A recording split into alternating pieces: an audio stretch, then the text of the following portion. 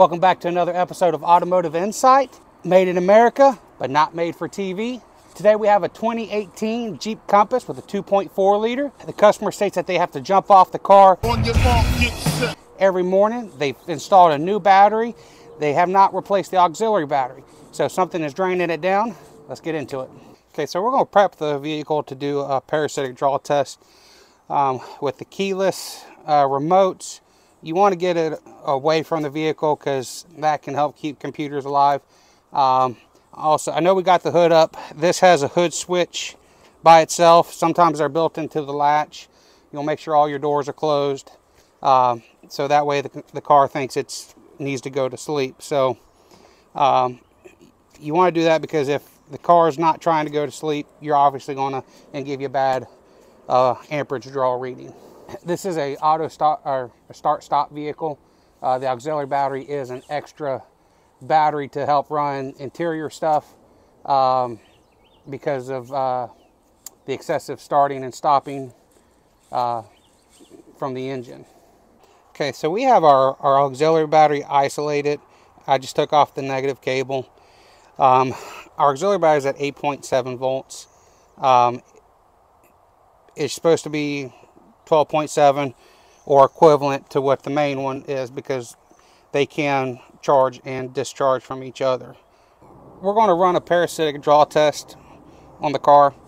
We're going to disconnect it from the battery right here, and then we're going to hook our meter in line with the battery to see what kind of draw it is.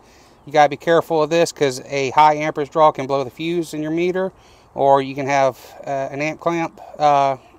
But I do recommend using the multimeter function because it can get a lot more accurate. So we're going to take off the 10 millimeter here, the battery. Just some alligator bit my hand off. Clamps.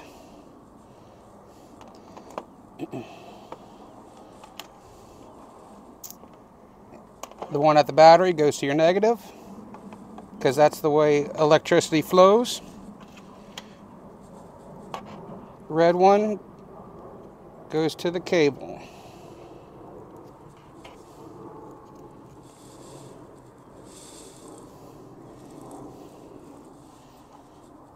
So right now we're at almost 1 amp, which can be a little bit normal because you basically just connected the battery. So to get a true parasitic draw reading, you want to let it sit 30 minutes. Sometimes you got to do an hour. Alright, so it's been 30 minutes. What we're going to do, we're going to disconnect the auxiliary battery. The auxiliary battery is assumed to be bad.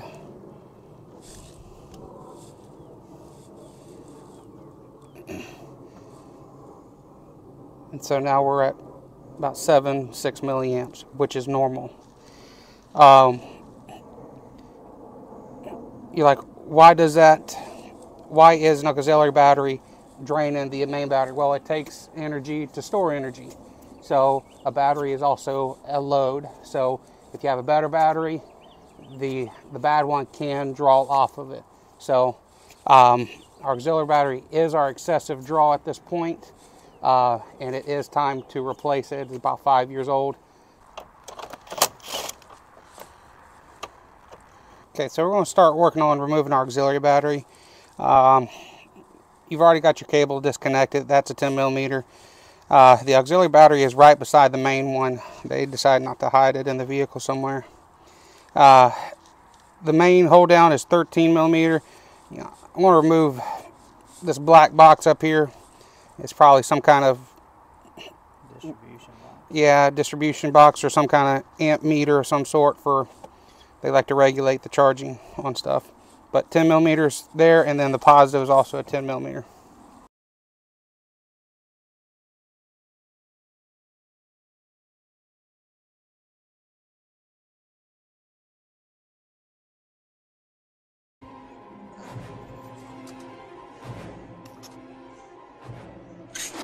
The studs are an E6.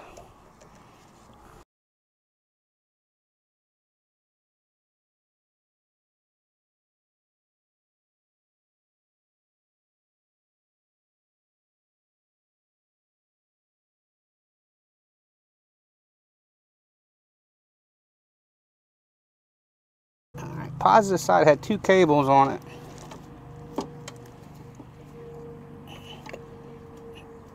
The flat square went on the bottom, and then the one with the 2 edges went on top.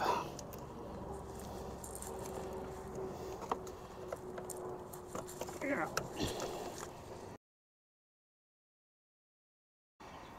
All right, we're going to put our battery clamp on first before doing our negative battery cable, because you're still messing with grounds and the brackets are metal.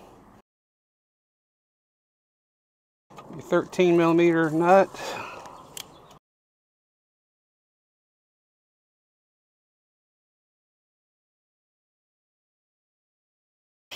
Put the mystery box back on.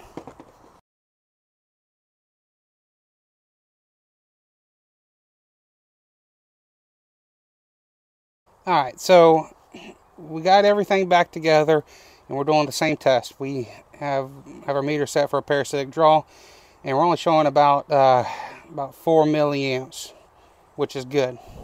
40 milliamps. So that's a lot better than what it was. We also ran into the scenario that our main battery was slightly discharged. So we let it run for a few minutes so the batteries could help to equalize. So we ran the test again.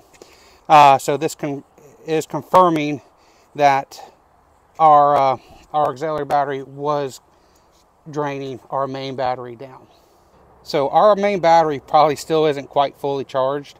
So it is probably still pulling a little bit from the auxiliary battery to maybe equalize even better. So after you can put a battery charger on it, you could probably drive it for about 30 minutes to help the battery.